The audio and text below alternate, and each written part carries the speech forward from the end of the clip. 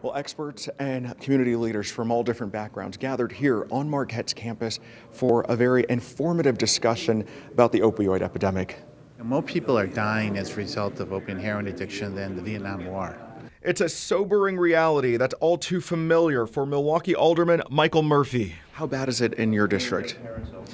It's bad throughout the city of Milwaukee. Murphy spoke on a panel about the opioid epidemic at Marquette University. He sat alongside medical and neurological experts who talked about the drug's profound impact.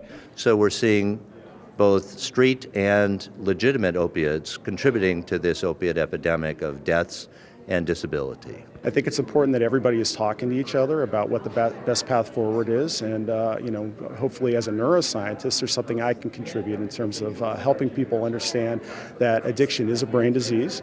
If you or someone you know is battling addiction, treatment is available. There are a host of them in the Milwaukee area through Aurora and other providers, and get an assessment as soon as possible.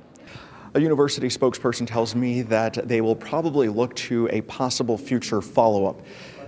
Reporting from Marquette University, I'm Sheldon Dutez, WISN 12 News.